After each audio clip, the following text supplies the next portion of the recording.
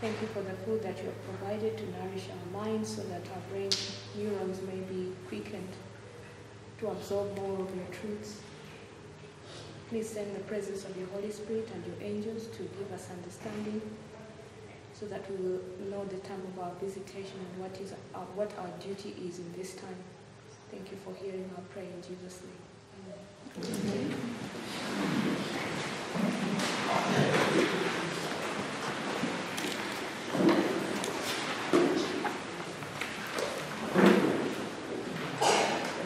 Okay, welcome back. I hope you are refreshed. How many of us have a clear understanding that the judgment of the living began in September 11, 2001? How many of you understand this and have embraced this truth? Please show by your hands up, please. Because this is critical. If we don't have an understanding of 9/11, there are brethren I know here who know this truth and their hands are down. If you believe that the judgment of the living began in 2001, please, your hands up. I'm begging, because I need to have an idea how many of us do not understand these truths. Sister, I just want to say some of us, let me speak for myself. Yeah. I know that and I believe it, but I cannot justify my faith. So we need to have an intelligent faith where we can stand for it and defend it. Yeah, I know that I believe it, but I cannot justify it. This is precisely why I'm asking this question, because I realize that some of us here don't even know that the judgment of the living began in 2001, which then means that we have two groups here. And to proceed forward without an understanding of this issue might create confusion in the minds of some and even cause them to go away confused and lose this opportunity to come to grips with the fact that the judgment of the living has already been underway 16 years now and is coming to a close. So, I mean, I didn't intend to go into an in-depth study of the judgment of the living. That was not my intention. My understanding was the people coming to this camp have a basic knowledge of these things. So, I'm not sure how to handle this now.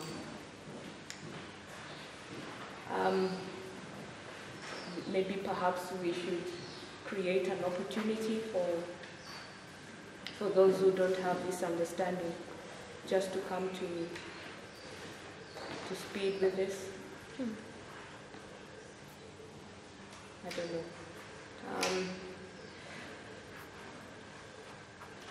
Okay, let me see if I can incorporate it somewhat. We know that the judgment of the dead began in 1844. All Adventists understand this. Now, I know that fourth generation Adventists don't have this knowledge because our history, in fact, the structure of the Seventh-day Adventist organization is kind of denying this history. But if you are here in this meeting, meeting, even just today, at least that's a basic understanding, and we agree on that. We also agree that judgment is in two phases. So when did the judgment of the living begin and when did it end? Or is it still ongoing? The judgment of the dead. Because this is a question that we need to ask ourselves. If judgment is in two phases, when does phase 1 end? When does phase 2 begin? See? And phase 2 judgment is also in phases. Judgment begins in the house of God. This is the SDA church.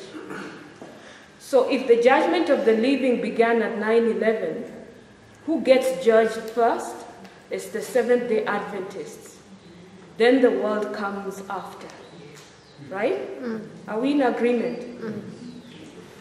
But even in the church, Judgment is not haphazard. It begins with the leaders.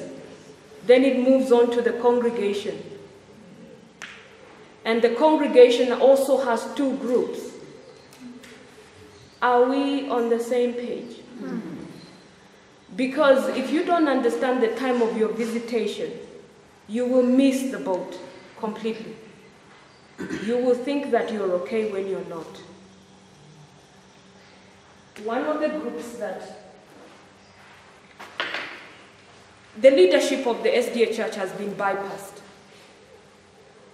God is no longer speaking through them.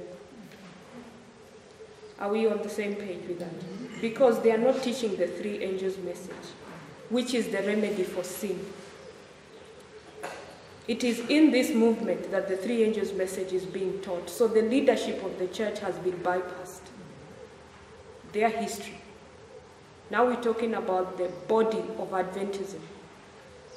God must judge those that have the understanding first, before the rest.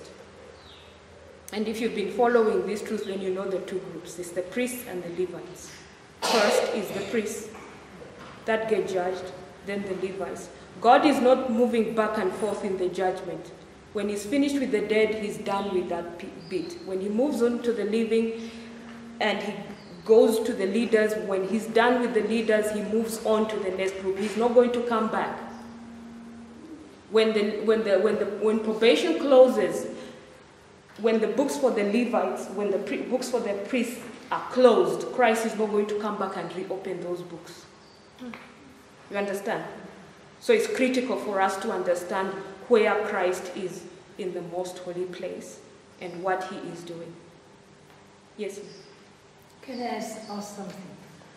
Sometimes you speak a bit too soft and I don't hear. All right. But okay, that's fine.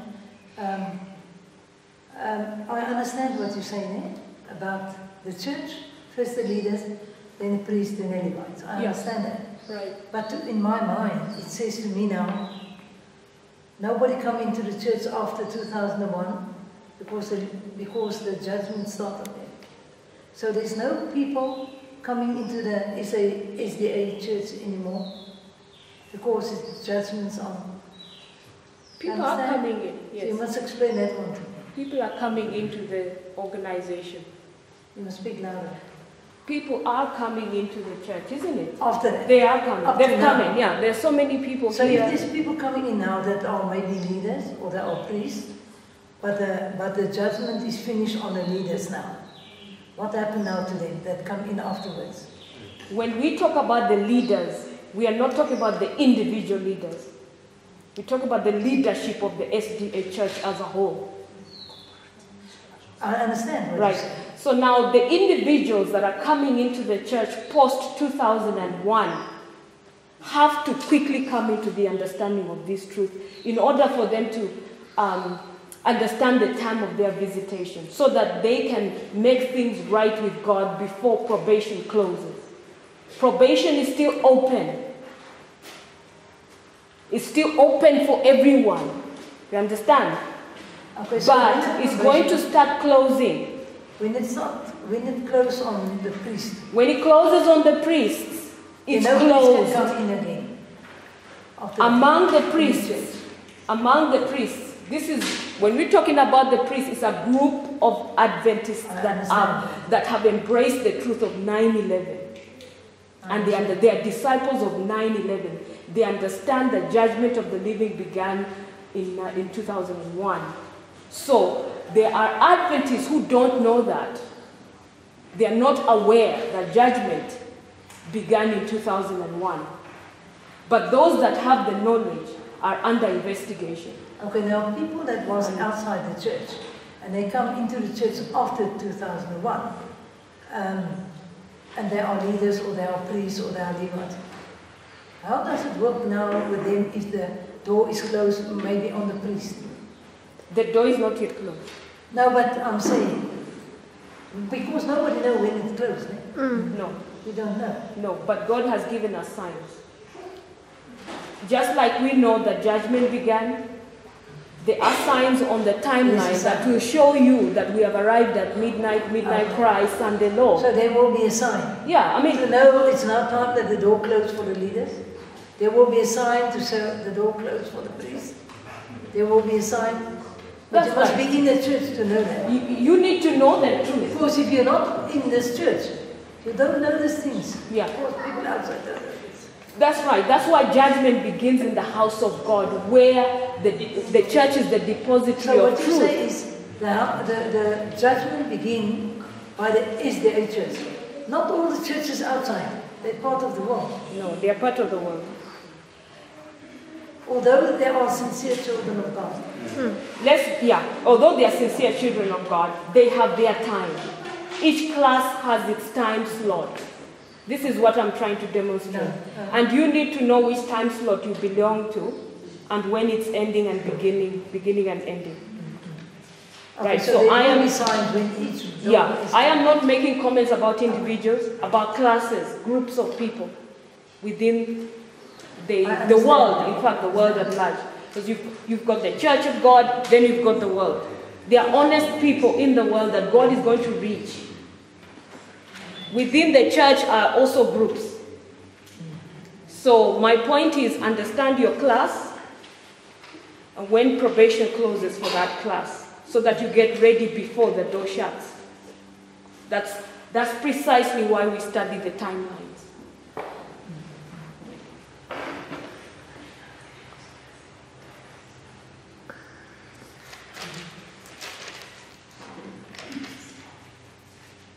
What marks the judgment, the beginning of the judgment of the living? For those of you that have this knowledge, please help me out. 9/11. Okay, 9/11 is the sign, right? How do we know? Yes. Was your hand up? Sorry, I didn't hear.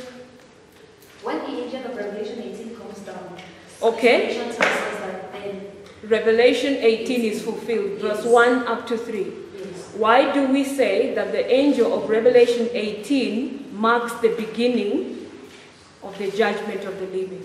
Yes, sir. Acts chapter 3, it explains that before the blotting out of, when the times of refreshing come, which is that angel, it explains that the blotting out of sins is going to happen. Right. And before God can blot out sins, He has to judge us. Yes. Okay. Are we making the connection? You're going to see that when the angel of Revelation 18 comes down, God begins the work of investigation, because in Acts chapter 3, verse 19 to 21, let's read it. It says, "Repent therefore and be converted, that your sins may be blotted out." Does that statement apply to dead or living people?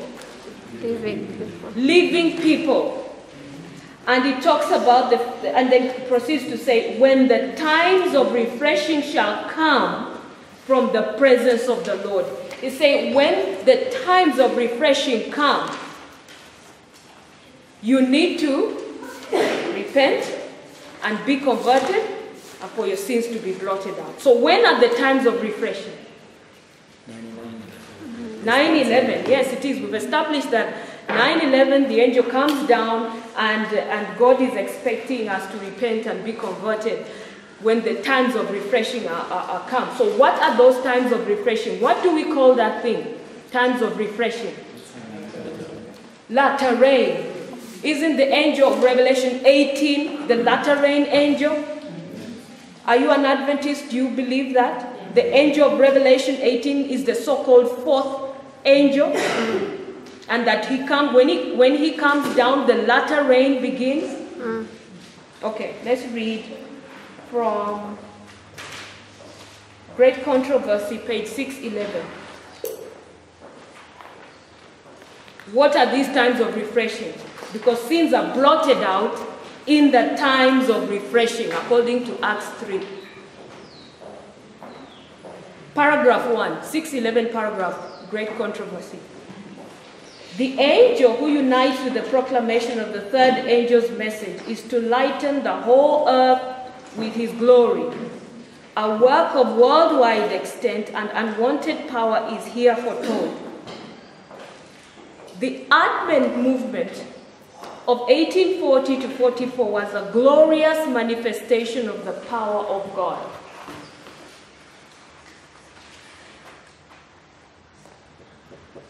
That history, 1840 to 1844, was a glorious manifestation of the power of God. We just saw yesterday from the presentations regarding the seven thunders that history repeats. The Millerite history is going to be repeated by us. Okay? And the key to the Millerite history was 1840 to 1844.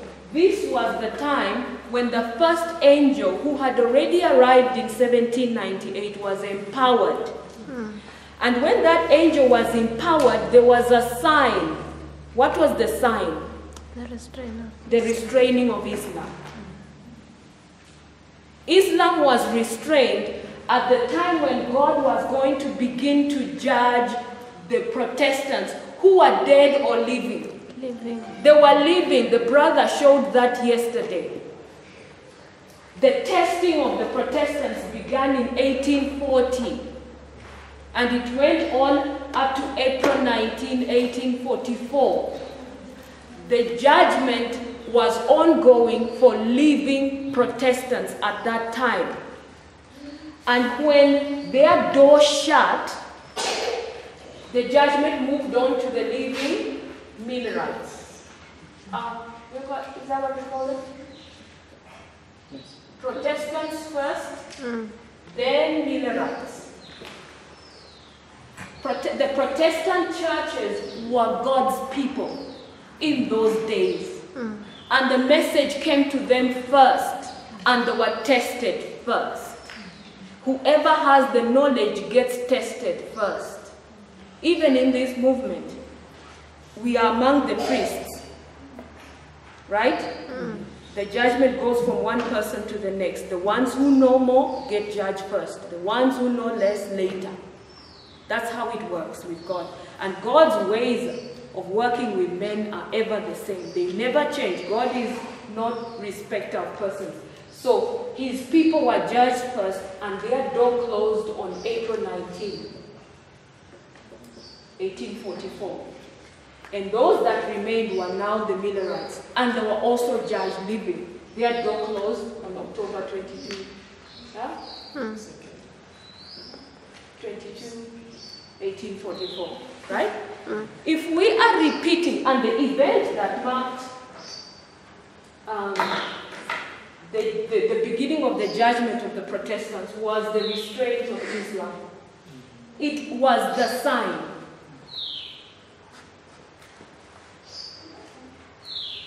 By the way, the spirit of prophecy tells us that the Millerites went through this entire experience without realizing they were being tested.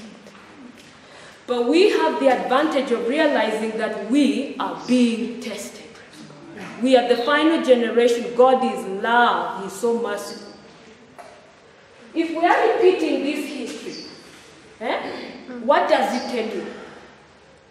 It's got to be the same. It's got to be the same. Which means there's got to be a restraint of Islam. When you see Islam being restrained, that's the sign. That what? Judgment. Judgment has begun for The living. the living. Again. And again, we have two groups here. And this is, when was Islam restrained? On 9/11. Was Islam restrained on 9/11? Do you really believe that? Yesterday, the brother showed us. So it means that judgment began at 9/11 because history is repeating to the very letter. Did an angel come down here? What angel was that? Revelation 10. Revelation 10 angel. Did an angel come down here? Yes. Which angel? Revelation 18. Revelation 18 angel. This is the famous quote that we all read. We're going to come back to great controversy. But the famous quote that we all read is in Life Sketches, and I think Brother Saka read it yesterday. For those of you who need to have the proof that judgment began at 9/11. It says on page 411, paragraph 5, "Now comes the word that I have declared that New York is to be swept away by a tidal wave. This I have never said. I have said, as I looked at the great buildings going up story after story, what terrible scenes will take place when the Lord shall arise to shake terribly the earth. Then the words of Revelation 18 verse 1 to 3 will be fulfilled." When the great buildings of New York came down, Revelation 18 was fulfilled. That angel came down. It's a mirror image of the very experience of the Millerites. They had an angel that came down. This angel of Revelation 10 typified the angel of Revelation 18. This angel had a book in his hand. Why do we say the testing began here? Because that angel had a book in his hand and people had to start eating the book. Your destiny depended on whether you ate the book or you didn't eat the book. If that angel had the book in his hand, it means the angel of Revelation has a book in his hand, which is supposed to be read. This is Daniel 11:40 to 45. That's why it is our theme song. Daniel 11:40 to 45 is just the steps, the final steps of modern Rome coming back to power to persecute God's people. So, just as judgment began here for the Protestants and closed here, the judgment began for the living, but it's in two phases. It's a two-temple cleansing that we see even in the life of Christ. He cleansed the temple twice, and we see the Millerite movement that there was two temple cleansings, so we are also going to have two temple cleansings. First the priests, then the Levites. Let's go back to Great Controversy 6:11. Sorry, where did you read that quotation now? Should I read it? Where did you read that? I know of it, but I just Life want to- Sketches, page 411, paragraph 5.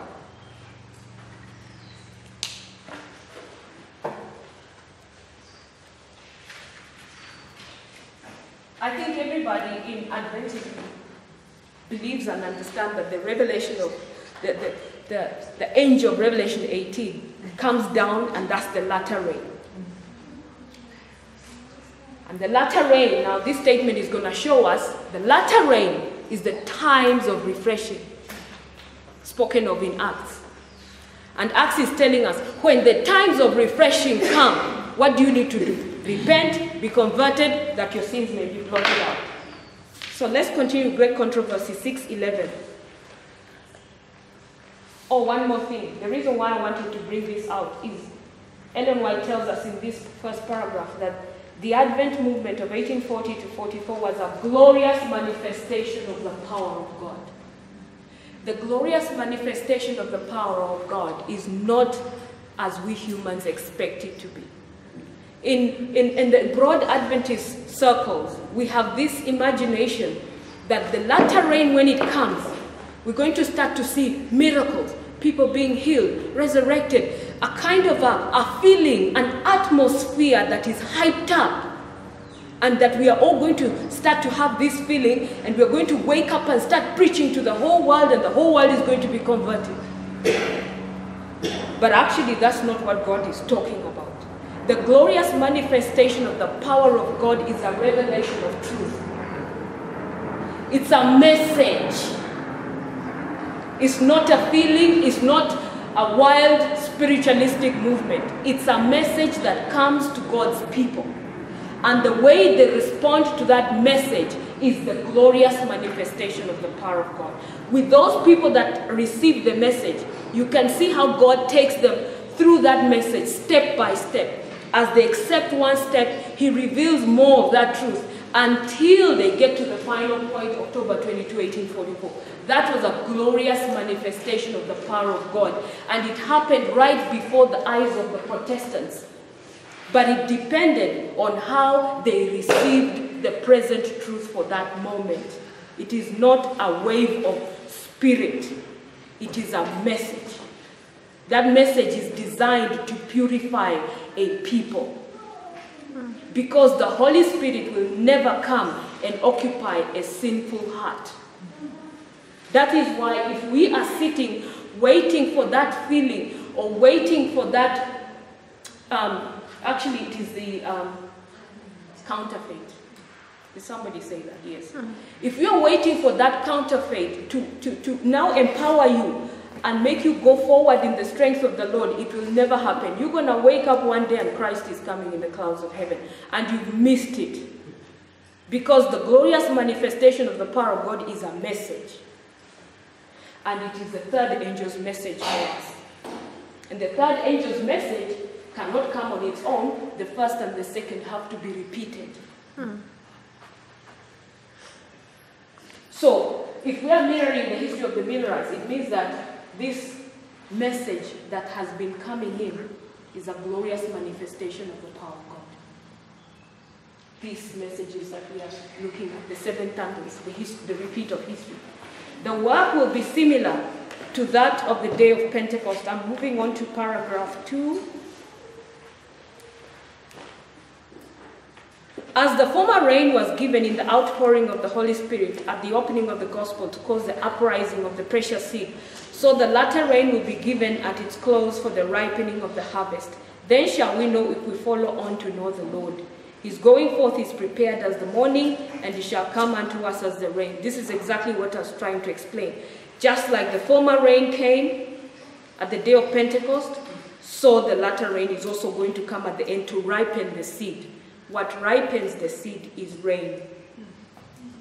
What makes a seed to sprout out is rain, but also what makes a fruit to ripen is rain. Rain we know represents the latter rain, the outpouring of the Holy Spirit. And if you read Deuteronomy 30, verse 1 to 2, it tells you that doctrine falls as rain. So it's not some manifestation, some hype. It is a message. It's doctrine. The great work of the gospel is not to close with less manifestation of the power of God than marked its opening. The prophecies which were fulfilled in the outpouring of the former rain at the opening of the gospel are again to be fulfilled in the latter rain at its close. Here are the times of refreshing. You know, the rain comes in two phases. The former rain and the latter rain. The Pentecostal movement, just after Christ went back up to heaven, that was the former rain, right? He's talking about that former rain. But there is also a latter rain when the gospel message closes. But in every reform movement, there is a former rain and a latter rain. Those times of refreshing, when they come, she has, in this statement, connected it with the latter rain. Because you got to prove everything. How do you know the refreshing is the latter rain? Great Controversy 6:11 has just told us latter rain is the times of refreshing. Studying line upon line, that refreshing was noted in Acts 3. And that when that time comes, we are to repent and be converted for our sins to be blotted out. Sins can only be blotted out of your life when you're living. You can only repent when you're living. You cannot repent when you're dead. So which means that 9/11, when the angel of Revelation 18 came down, the latter rain came down, started to fall. And the latter rain is the times of refreshing. And the times of refreshing, she has connected it with the glorious manifestation of the power of God in 1840 to 1844. So if we are repeating that history, it's exactly the same experience with us. This is the Sunday law. 1844, October 22 lines up with the Sunday law. The temple cleansings in the Adventist church take place before the Sunday law. Any Adventist that's waiting for the Sunday law to make things right will miss the boat.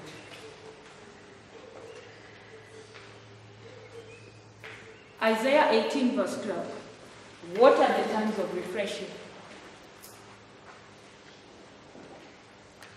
It says, to whom he said, this is the rest wherewith ye may cause the weary to rest, and this is the refreshing, yet they would not hear. The refreshing, we've just seen, Okay, I'll draw a flow chart later. But we've just seen that the refreshing is the latter rain. And now Isaiah 28 is telling us that the refreshing is the rest.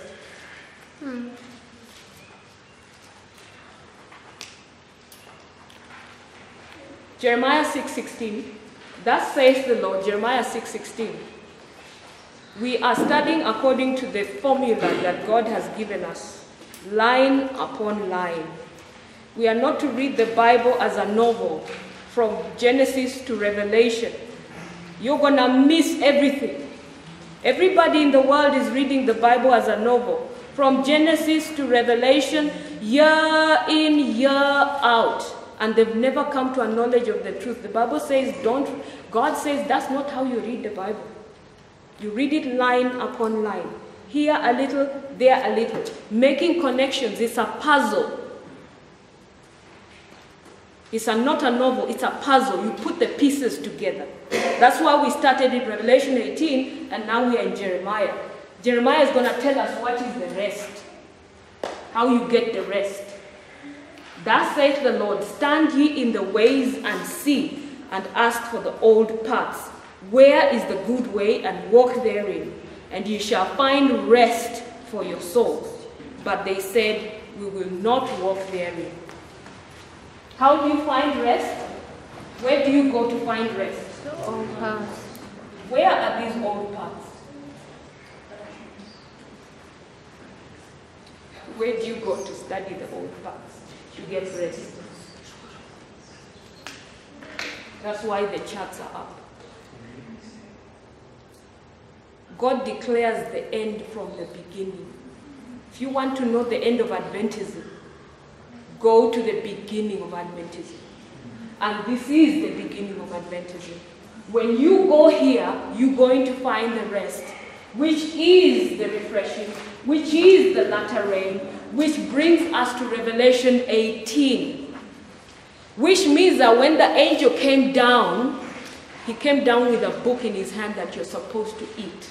And the testing begins. And the judgment begins. I know I have not covered this extensively because it was not my intention. But I hope I've agitated enough for you to go and study about the subject of the judgment of the living. Because if we are not in agreement that we are in the time of the judgment of the living, then I cannot proceed with my lectures because they become absolutely useless. They only work if we agree that we are in the day of the judgment of the living. Because then, if we agree, are we in agreement? I know that some we still need to go back and study this issue and really grasp it. But if we are in agreement for now, let me proceed because we are going to now see what is our duty during the judgment of the living. On the day of the great day of atonement during ancient Israel, on that day of atonement, they had special duties to perform. And there are a type of our duties to perform today. So I want us to go through those. Because that's where now my health message is going to emerge. Our duty in the day of atonement. Their duty then was threefold. And you're going to find this in Leviticus 23. But looking specifically at verse 29 and verse 30. It was, so the first thing we need to note, if we agree that in the day of the judgment of the living, first thing you need to note before you even begin the work of overcoming is in Leviticus 23, verse 29 and 30. Let's just turn there quickly.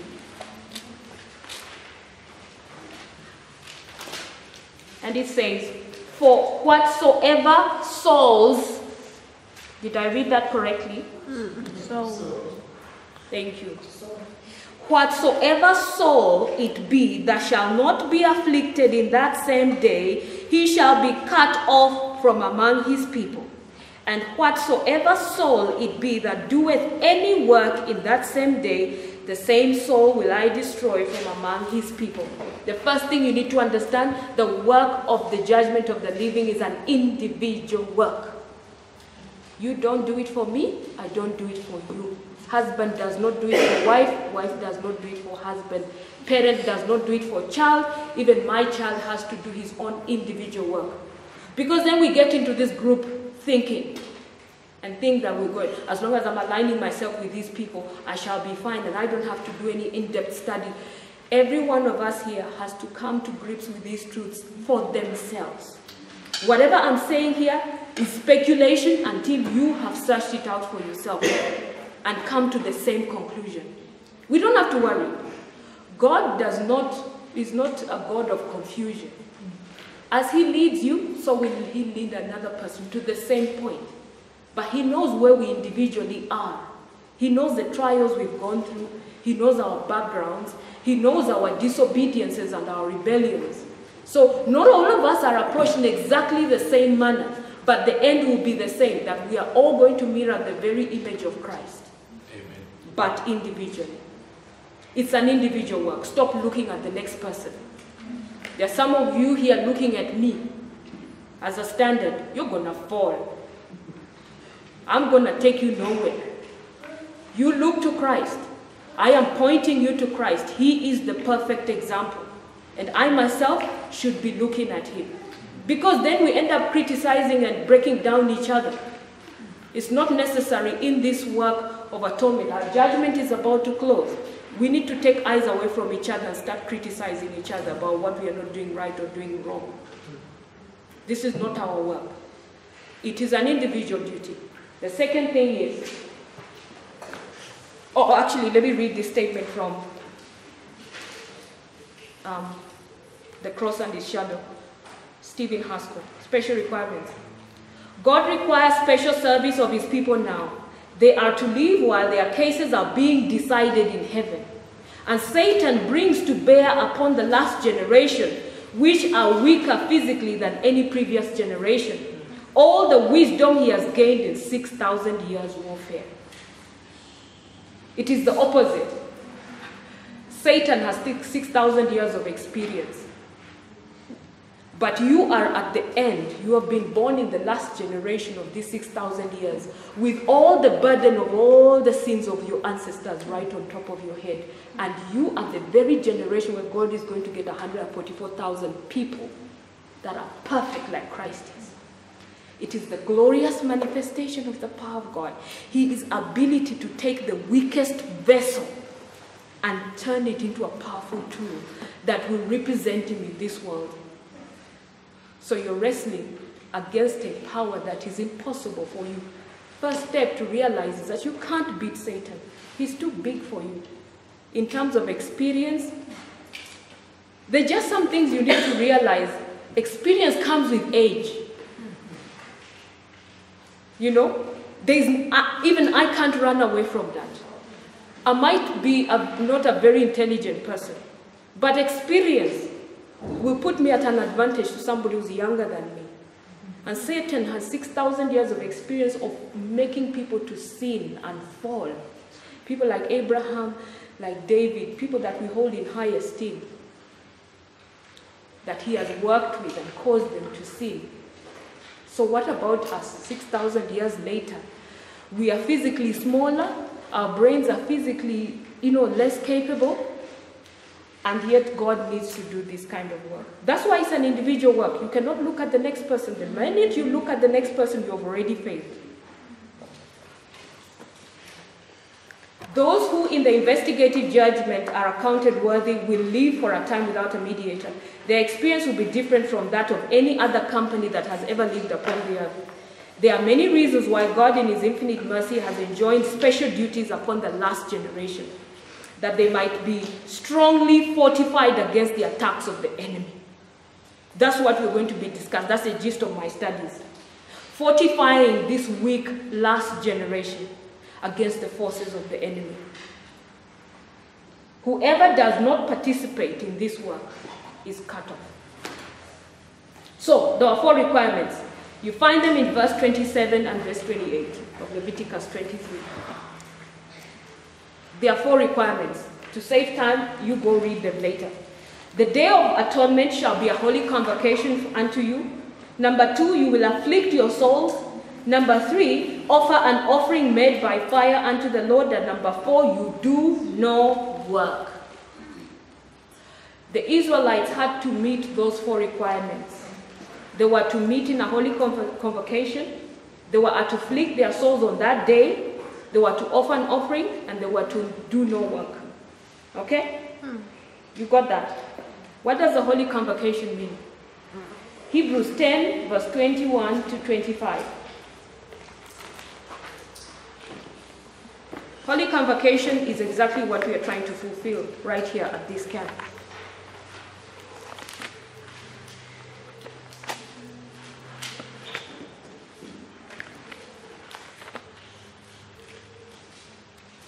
And having an high priest over the house of God, let us draw near with a true heart in full assurance of faith, having our hearts sprinkled with from an evil conscience, and our bodies washed with pure water.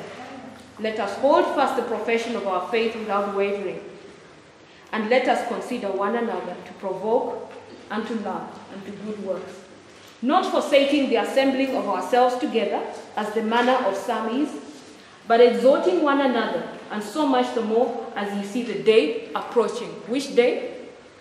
The day when your judgment closes. As the day is approaching, we are not to forsake the assembly of, how does he put it? Not forsaking the assemblies of ourselves together. This first requirement is a spiritual thermometer by which every Christian can test his spiritual condition. If he absents himself from the worship of God because he takes no pleasure in it, his spirituality is very low. I'm not going to really labor much on this issue, but we are to meet as often as possible in camp meetings like this to encourage one another and to strengthen one another. It's the first requirement. The second requirement is that we are to afflict our souls. What it means to afflict our souls, forgive me for rushing through this, but because of time, we can read this further. What does it mean to afflict the soul? What does that mean? What did it mean for the Israelites? What did they have to do? Search their hearts. Search the heart. Fasting, putting away. Why do you search the heart? You search the heart to find something. You're looking for something. Sin. The first step to come to Christ is to turn your back to the Son. So the first thing you need to do is to search your heart. So you can see it's an individual work. I cannot search your heart. You can search mine. And for the purpose of putting away sin and prayer. By the way, on that Day of Atonement, anyone that was found with sin was cut off. It means that in this time period that we are in, the great Day of Atonement, when our cases are before God, we are to put away sin. Sin must not be found. Some of us are waiting for the shut door. Shut door is too late, brethren. Now is when you need to be putting away sin. As of 2001, we were supposed to have been putting away sin. How far are you in that work? Have we begun the work? Prayer and fasting. What is the fasting all about? That means since 2001, we're not supposed to be eating. What does fasting represent? Sorry, sister? Self-denial. Thank you, you're right. It's not complicated. Complete control of the appetite. Appetite is not only about food. God designs that his people shall be masters of their appetite. Remember, we are the weakest generation. God is empowering us to overcome, to do this feat, to perform an impossible feat. So he says this is how you do it. First, meet with fellow brethren. It's like a thermometer. You gauge yourself where you're standing with others. And then he says, complete control of the appetite. This is how we will overcome the enemy. Keep keeping the body completely under subjection. Your body should not tell you what to do. You tell your body what to do. So we shouldn't be hearing things like, I feel like eating, I feel like going, I feel like talking to so and so. No. We must be governed by principle. By a thus saith the Lord. If you're thinking a thought in your head, go and check with the word of God. Is that the way Christ would do it? It's not about you. If you're professing to be a Christian, it's not about you. This is not about you. The great controversy is about Christ and his reputation and his character that is under attack. So as professors of Christianity and followers of Christ, we want to align ourselves with him. We can't be midway in between and doing our own will. Is your will in line with the will of God? At every step. Because on the whole Day of Atonement, you're supposed to have put sin away. Yes, in the Day of Atonement, sinners could still come with their sheep. They could still come and have their sheep slaughtered and repent. But when the door closes, you can no longer do that. Right? So this is the day of preparation we're talking about here. And what is required of us in the day of preparation. Fasting is simply complete control of the appetite, including the appetite of procreation. Brethren, those of you who are married, you need to understand that the activity of procreation is very expensive. It can cost you your salvation. You need to be temperate in everything. You need to stop abusing God's body and God's temple. That activity of procreation costs the body huge amounts of zinc. And that zinc takes a week to recover. In this day of preparation, you need to practice temperance. God designs that his people shall be masters of their appetite and keep under the body. Satan would give loose rein to the appetite and let it control the person. God calls upon his people to be masters of their appetite instead of slaves to it, that they may have a clear mind. See, the target is the mind. You've heard about this cliche, the battle over the mind. You've heard that in many places. Yes, Satan is battling for your mind, but Christ wants you to surrender your mind to him. And this is why the appetites are under attack. When you feel like eating something, it's not about your taste buds and your tummy. It's about your mind. Wherever that thought is coming from, it's targeting your mind. So we need to start be thinking, if I am eating an article of food, how is it going to affect my mind? Some people make wrong decisions about even the person they get married to because of the food they are eating at that time. It is that critical, the things that you put on your plate. They are literally the difference between you being saved and you being lost. You should always ask yourself, what is this thing that I'm putting in my stomach right now going to do to my frontal lobe? If we never think about that, that's why you find in the world a loose rein of appetite. People are controlled by the appetite. And that's why people are so devastated with disease. That's why marriage is devastated because of lack of control. Even animals do not live the way we humans live today. So God is saying, my people, I want you to have a perfect control over your appetite. That's what fasting is all about. Let's go to the offering. 1 Thessalonians 5:23. He desires that the whole spirit and soul and body be preserved blameless unto the coming of our Lord Jesus Christ. Be preserved what? Blameless. Not only that, in Hebrews, no, that's Romans. Romans 12, verse 1, it says, I beseech you therefore, brethren, by the mercies of God, that ye present your bodies a living sacrifice, holy, acceptable unto God, which is your reasonable service. In this day of preparation, you're wanting to prepare an acceptable body to Christ. Your whole body, your soul, and your spirit. You need to prepare it to be perfect, to present it to Christ. Because here at the midnight cry, God is lifting up an ensign before the world to show the world how people are when they keep His law. Now, how can you have a group of people here who have hypertension and diabetes and disease, so tired they can't move up a mountain? This thing is not just about the fact that we're going to have to escape into the mountains and you might have to climb a steep rock. You gotta be strong. You gotta be of a strong constitution to climb a mountain.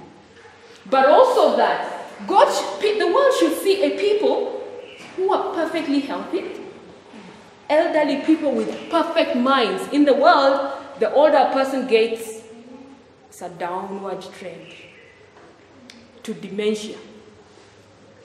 Actually, with God, we are supposed to be, as you grow older, your brain work is supposed to be getting sharper and sharper.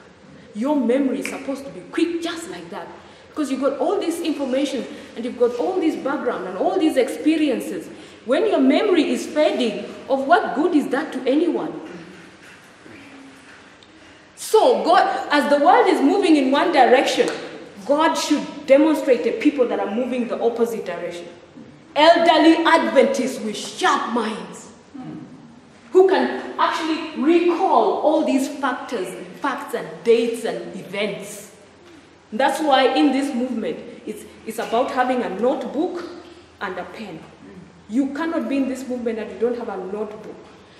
By this time, you guys should have books and books and books of writing notes and notes and notes you've been writing, because this is a school, this is not a church. And you should be able to memorize all those facts and put them all together, because you're going to have to stand before the courts here, here, and here to give an explanation for what you believe. It should have nothing to do with age. This message is perfect because it appeals to the elderly, it appeals to the children, it appeals to the middle people. And all of us should be able to give a reason for our hope. I want to give you a beautiful statement I found in 4MR 235 about Christ. He's our perfect example in all things. He says Jesus was 30 years old before he entered his public ministry. The period of his childhood and youth was one of comparative obscurity, so he was hidden. Hidden, preparing, right? But it was of the highest importance, that period of hiding. Those of us who understand this line, you know that this is the period of the hiding. But the hiding is not for no purpose at all. It is actually a critical moment. It says that he was in this obscurity, laying the foundation of a sound constitution. He was laying the foundation of a sound constitution. What does that mean? And those are signs of my waning mind, vigorous mind. I love this statement. This is why we are in the time of preparation. We are to develop a sound constitution and a vigorous mind. You know why?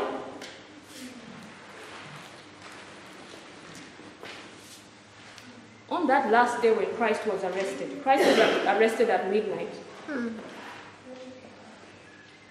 He had just been to a Last Supper. He had just been through the Gethsemane experience, which was a horror experience with him, because that is the place where he sat down and thought, do I really want to do this? Literally, yours and my destiny were hanging on that moment when Christ was in Gethsemane, because had he failed, we wouldn't be here talking and having a hope of eternal life. There is nothing in this life that is more important than winning heaven.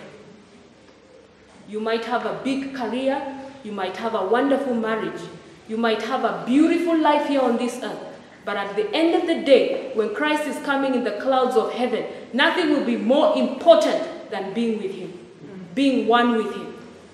Everything we are to do, every thought, every action must be directed to the work of overcoming, that we may be fitted to be with Christ when he comes.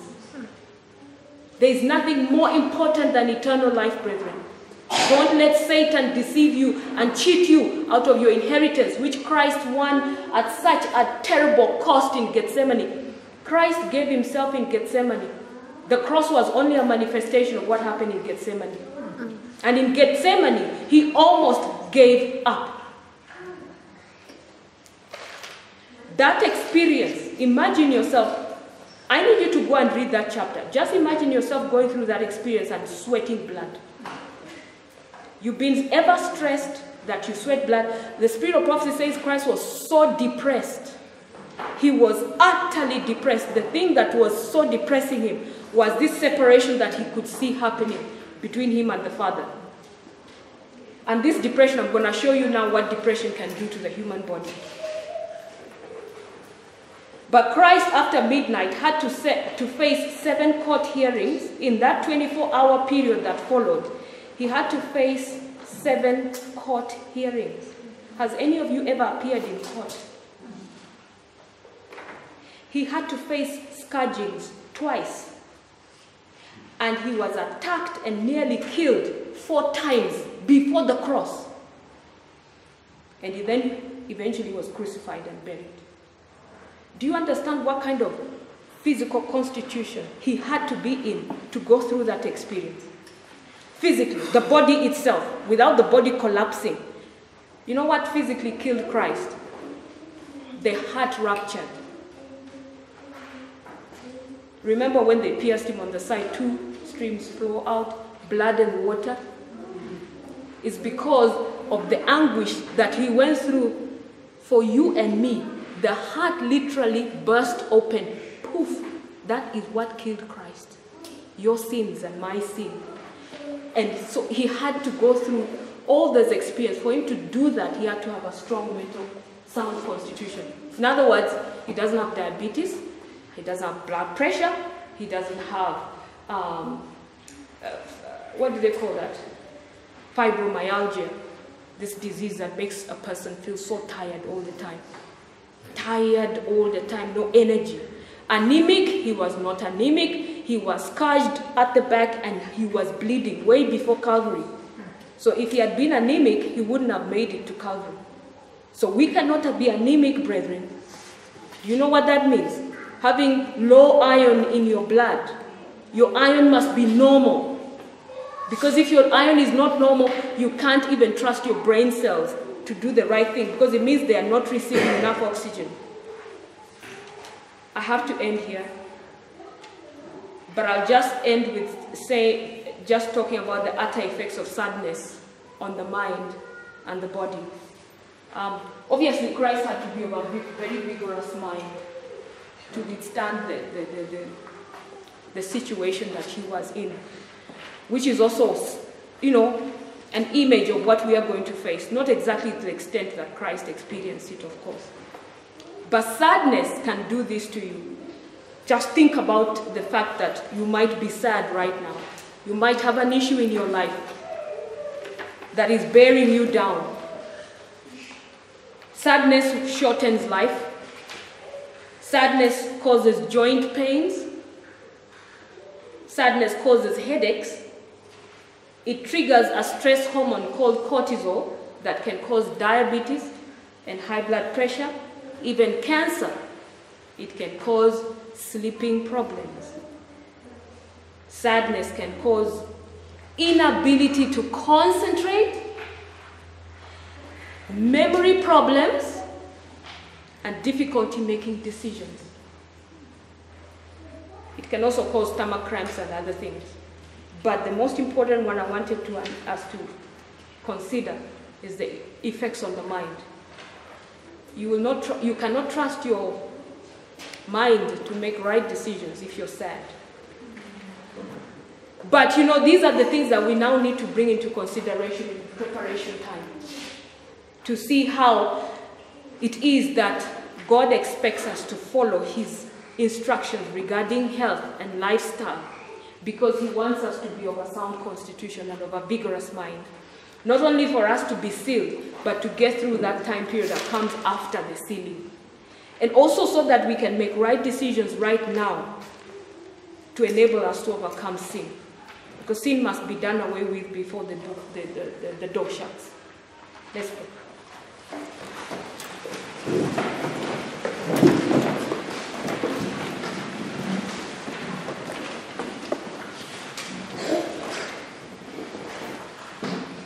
Our Father in heaven, Lord, we thank you again for being with us through this 1 hour. I know that it was taxing and some people were tired and dozing. But I pray, Lord, that you will quicken us and awaken us and help us to recognize what it is that is causing us to wander away in thoughts while your truth is being presented, the truth that is designed to save us, designed to help us to perfect characters that we may be ready to meet you in peace. May you be with us now during the break, quicken us, and as we return, that you prepare us for the next message. Thank you for hearing our prayer in Jesus' name. Amen.